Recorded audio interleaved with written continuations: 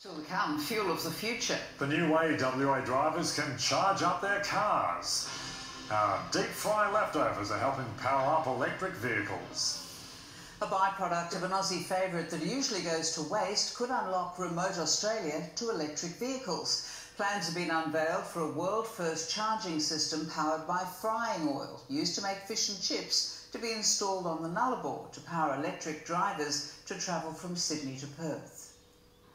From deep frying chips to charging your car. This WA innovation is a world first, harnessing power from something usually thrown out.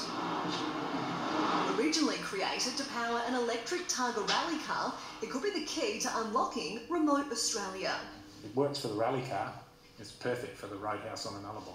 The fast charging system burns leftover deep fryer oil to power a generator.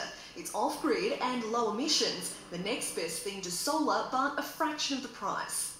They can fast charge in locations where it's not possible, so they love that.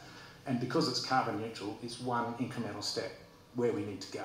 20 litres of vegetable oil waste will create enough energy to charge one car in less than an hour, giving drivers 320 kilometres of range. A charging station will be placed along the Nullarbor next month, plugging the 720 kilometre gap between WA's and South Australia's electric highway. A 200-litre drum will charge up to 10 cars. Roadhouses usually take a couple of weeks of fried chips to fill one, but they can be stored indefinitely.